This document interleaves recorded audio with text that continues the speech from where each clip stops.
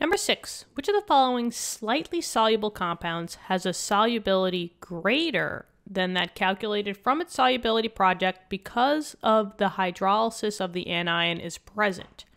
Okie dokie. And then they give us 6 different slightly soluble compounds. If a compound is classified as slightly soluble, that just means that in solution, these are not going to break down a lot into their ions. The compound is generally going to stay as a solid. More reasoning behind this is that they're talking about solubility product. When they're talking about the solubility product, they're talking about KSP. The SP in solubility, or the KSP, the SP in KSP is solubility product, SP. So now, all we have to figure out is which one of these has a solubility greater than the actual calculated KSP, right?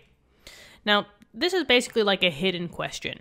They're secretly looking for your knowledge of something that we learned about in previous chapters, and that has everything to do with strong acids and strong bases.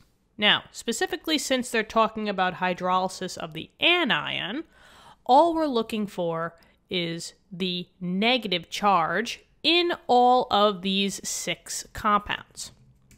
So, for example, when we look at CO, SO3, we have to know which one is the negative charge. So this goes back from, the first Gen Chem, where we learned how to, know what these ions came from, right?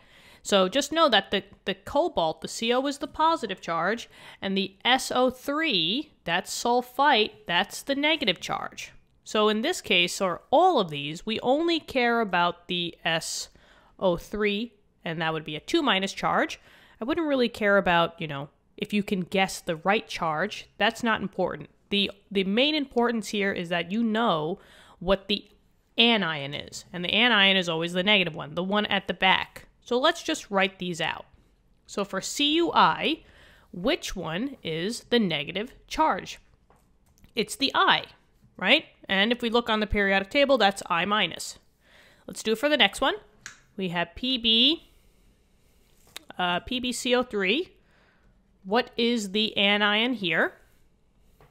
The negative charge is the carbonate, the CO3. So CO3, 2-. Let's do it for the other 3. We have PbCl2. And the anion, the negative charge for PbCl2 is the Cl, right? There's 2 of them. I don't care about that. I'm just going to say that this is a Cl with the negative 1 charge. Let's keep going. Tl2s. What is the anion for this one? Yep, it's just the S at the end. And that's a 2- charge. Remember, that's not the real importance. Just getting the anion correct.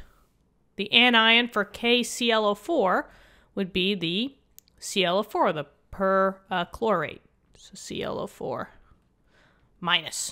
Okay, so now, from here, we want to figure out which one has a solubility greater. Well, what's going to happen is basically we have anions of strong acids and anions of weak acids, right? We have a mixture of both out of all these 6. If we're looking for a solubility greater, we are looking for basically, we'll say an anion from a weak acid. Because what's going to happen is all the anions that form a weak acid, they're going to react with water. That's what hydrolysis is, reacting with water. And what's going to happen is the anions of the weak acids are going to pull from the solid. So you would have to produce more, or you'd have to break down more solid, making that solubility greater. Now, that's why we just have to memorize our 6 strong acids, right? And here are the anions for your 6 strong acids, like an HCl, Cl- is an anion, Br, I, NO3, ClO4, and SO4. Those are all your anions. So you just have to match them up. Is SO3 2 minus, or SO3 in general, part of your strong acid category? There's an SO4, but not an SO3. So this one is one of the answers. So maybe I'll just highlight this like this. Is I minus one of them? Yes, it is. Here it is right here. Here's the I. And remember, we don't want strong acids. We want weak acids. So this one, Maybe I'll put like an X here, or maybe I just won't. That's good enough. CO3. Is CO3 one of our anions for our strong acids? I don't see it here. So that means that this has to be a weak acid anion. And that would make the solubility greater. Let's do this side now. Cl. Do I see a Cl here? Yes, I do. And remember, strong acids will not make that solubility greater. Tl2s, S2 minus, is that part of our strong acids? I don't see that. So this would be another one.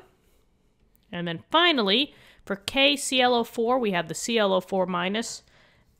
Does that match anywhere here? And yes, it does. Here it is. Here's the ClO4. Since that's part of a strong acid, this would not cause the solubility to increase. We're only looking for weak acid anions. And that's it. Hopefully this helped. Let me know in the comments. Thank you so much for checking out this video. Subscribe to the channel if you want to help us out. And I hope you guys are having a great day. Let's keep studying hard, and I'll see you all later. Okay, bye-bye.